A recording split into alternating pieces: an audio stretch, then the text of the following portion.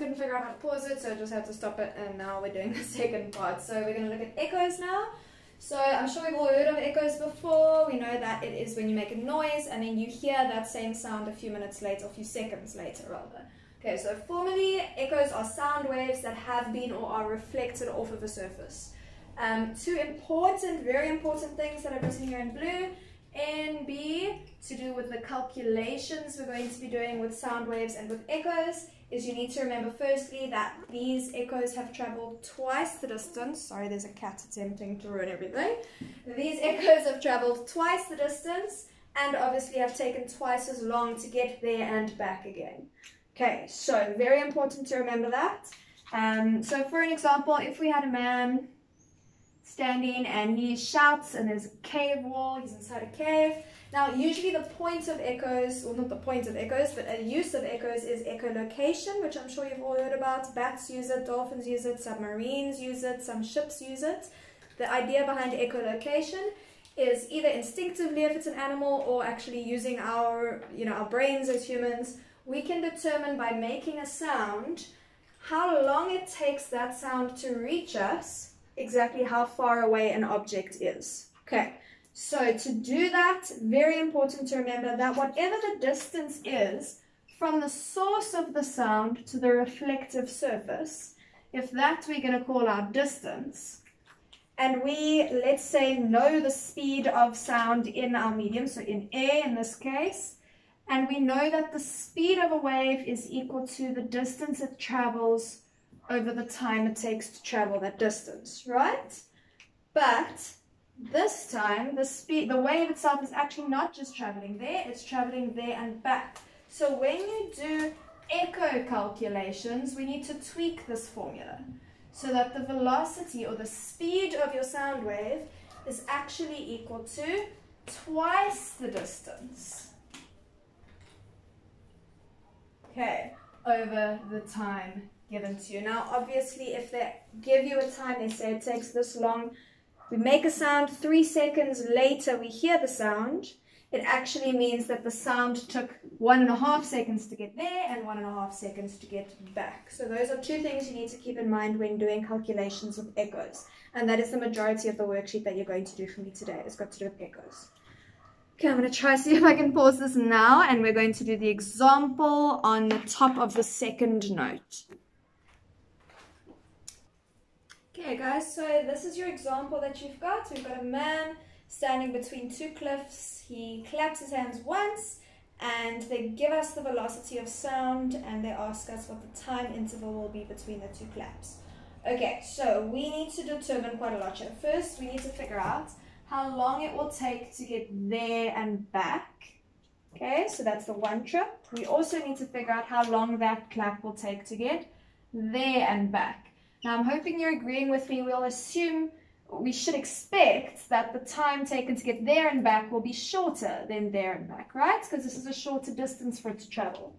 Okay, so first off, the total distance our clap has to travel to get to clip 1 and back is actually 165 times 2, right? So let's start with clip 1. And now remember in physics, you always list the information you know.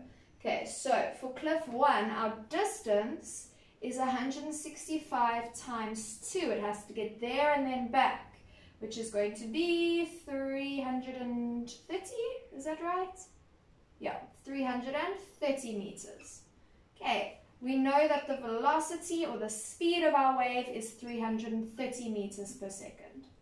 And we want to know how long is that going to take. Okay, and we're going to do the same thing for cliff 2. So we're going to look at cliff 2.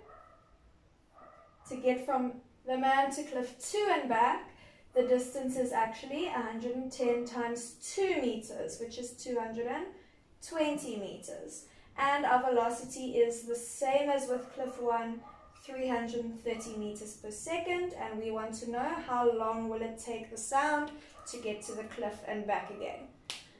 Okay, so let's go for it. We know the formula, and you always write the formula. Remember that it's worth a mark, okay? So we know speed is distance over change in time, which is going to be equal to, for cliff 1, 330 over 330, and I know you know that that's 1, but please show me the substitution. So it's going to take, oopsie, I'm being a wally, sorry. It's time that we don't know, hey. So we substitute 330 for distance, we want delta t, and we substitute 330 for speed. I substituted in the wrong place. Okay, so now we're solving for the change in time. So we can cross multiply. This is the last time I'm showing you how to solve an equation. I'm hoping we can do it on our own from now on. We cross multiply. So we're going to have 330 delta t equals 330, and we divide both sides by 330, and we get delta t equals 1 second. It will take 1 second for the sound to reach cliff 1 and go back to the man. Okay, now same process for cliff 2. We know that the velocity of the wave is the distance it must travel over the change in time. Oh my word. This is clearly going well. Okay, the velocity it must travel is the velocity will be the distance it must travel over the change in time. Now we know the distance it must travel is 220. We want the change in time, and the speed is 330 meters per second. Okay, so when we actually calculate this, I think it's 0.66, 220 divided by 330, 0.66666 recurring. Okay, so our delta t for cliff 2 is 0.67 seconds.